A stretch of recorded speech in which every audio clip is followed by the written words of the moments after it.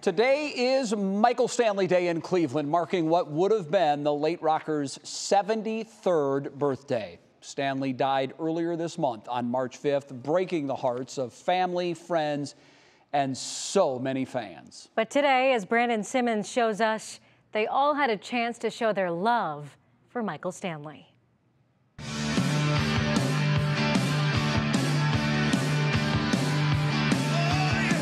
This town was indeed his town. Michael Stanley stealing the hearts of Clevelanders and fans around the country for nearly 5 decades. His passing earlier this month, a heavy loss. And the outpouring of love and support from this city has been absolutely amazing. But today is a day of celebration. One of his daughters addressing a crowd of hundreds outside the Rock and Roll Hall of Fame on what would have been Stanley's 73rd birthday, officially declared Michael Stanley Day. Today is about grabbing those moments, those memories, sharing them with each other, and there's a strength in doing that together. Inside and outside the Rock Hall, fans relived the 50-year legacy Stanley left behind, visiting a special exhibit inside and leaving behind special messages of how Stanley impacted their lives. He was a true down-to-earth guy. Me and my 4 sisters were raised with him. So all we know is Michael Stanley. At the time that his music started, we were the mistake on the lake. We were the laughingstock of the country. Our river burned, our city was in shambles. He made us proud again.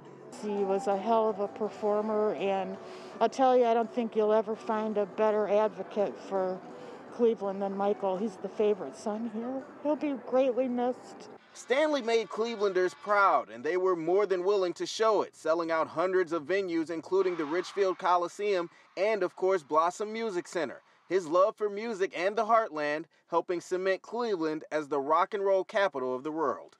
Dad has always given his heart and soul to the city of Cleveland through so many different avenues, and we could not be prouder of the legacy he has left behind for his family, his friends, and his fans.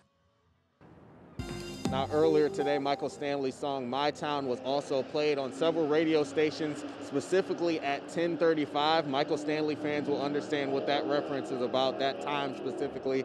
And Laura, I do want to say it's not over yet. Stanley has another album coming out sometime next month. We'll tell you more about that coming up at 7 o'clock. And I know so many are looking forward to that. Brandon, thank you so much.